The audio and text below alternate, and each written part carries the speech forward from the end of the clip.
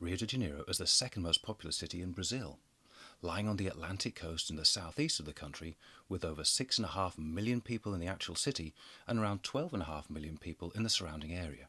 Rio is an important city for Brazil as well as South America.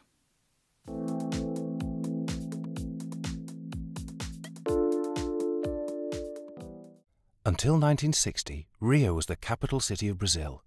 It's now the cultural capital of Brazil, a World Heritage Site, and holds one of the world's largest and most famous carnivals annually. Rio also hosted the 2014 World Cup as well as the 2016 Olympic Games. Rio is a major port, exporting coffee, sugar and iron ore. It's also a major economic hub, with manufacturing industries as well as service industries such as banking. Tourism is a huge benefit for Rio, with stunning beaches and amazing natural surroundings, as well as attractions like Christ the Redeemer statue, one of the new 7 wonders of the world. Rio is certainly a global city with importance for the immediate region, the nation and international companies. Rio has grown rapidly over the last 50 years, with economic activities through industrial, commercial, tourist and administrative development attracting many migrants to the city. Migrants have come from many parts of Brazil, such as Amazonia, as well as neighboring countries like Bolivia, Argentina and Uruguay. With common language ties, Portuguese migrants have been attracted to life in Rio, whilst Chinese, South Korean, American and British workers have all been attracted by Rio's economic development and opportunities. Rio is divided into 4 main zones.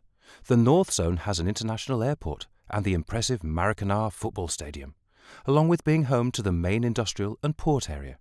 It's also an area with low-quality housing and slums, known as favelas.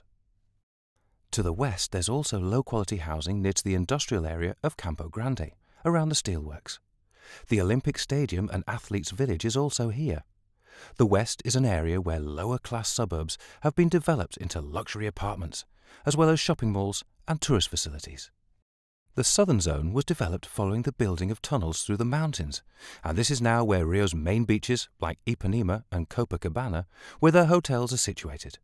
Although this is the wealthiest district in South America, it is overlooked by the largest favela in South America, Rocinha. Finally, there's the central zone, which is the oldest part of the city and the main shopping area. It also has many historical buildings, along with the financial center and the headquarters of some of Brazil's largest companies.